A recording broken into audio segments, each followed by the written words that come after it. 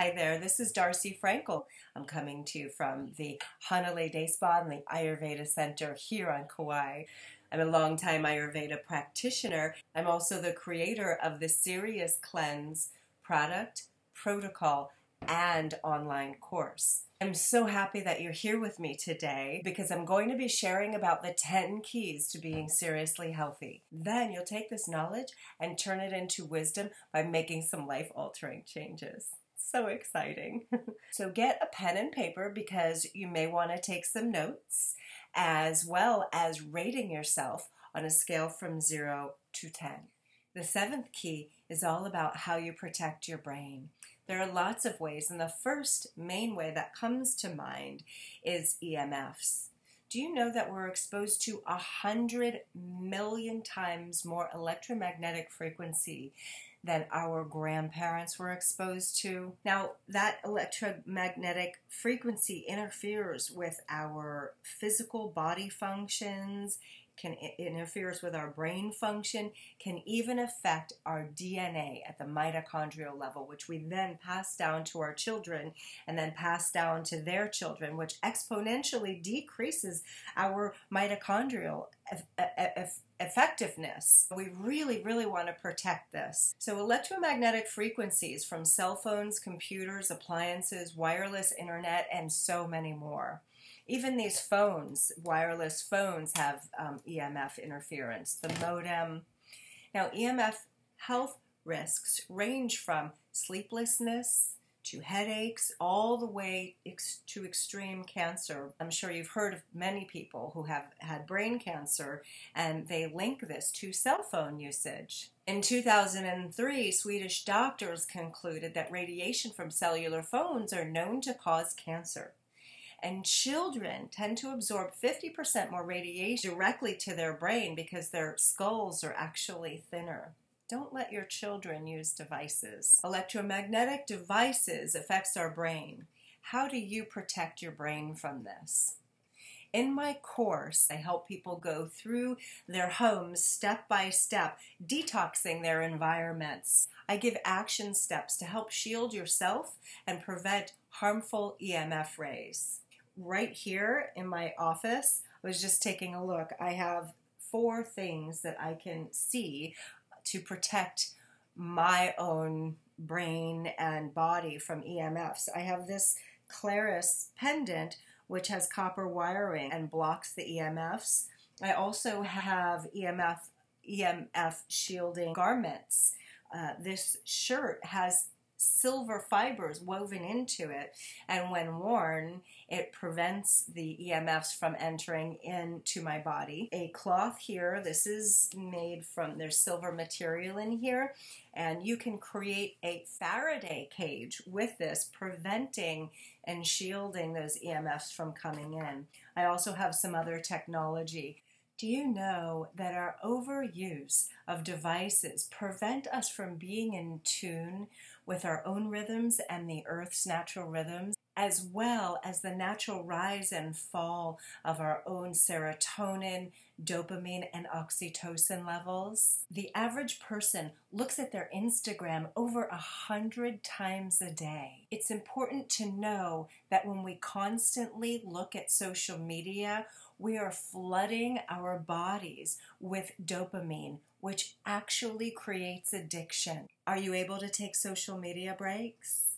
Are you able to take breaks from your smartphone? How well is your home and your sleeping space protected from EMF devices? Number 8, stress management. Do you know that meditation actually enhances neurological and cognitive function? Not just pie in the sky enlightenment. I'm talking about how do we affect our own state of mind and consciousness and immunity? How do we manage our sense of equipoise so it doesn't interfere with our deeper levels of immunity, our strength, and our ability to function and be productive in the world?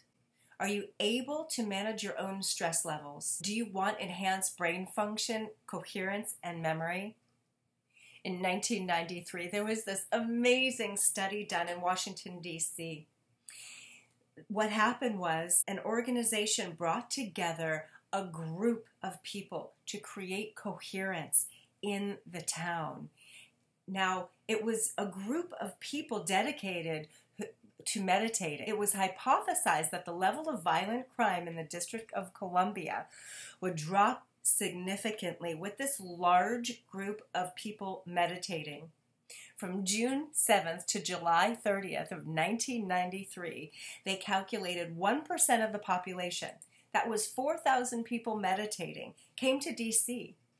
Even the FBI did analysis, and they showed that the HRA crimes, which is homicide, rape, and assault, serious crimes, they dropped significantly by 23.3% during the actual project. There were even calculations that a steady increase of coherence over time would produce a 49%, almost 50% of crime reduction in a city over time.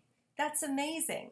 These people who were committing the crimes weren't even meditating. What do you think meditation could do for you? During that study, they even tracked the president, at the time President Clinton, and his likability rates and other statistics went up during that time. Overall, how do you manage your stress levels? How many of you didn't even realize you were stressed until you came to visit my spa on Kauai, or took a vacation, or had a massage, a beachside massage with us? You didn't even realize how stressed you were until you dropped down and reduced your stress, did some stress management. Overall, how do you manage your stress levels? What do you do when you're upset? Do you dwell? Do you brood? Do you explode or implode?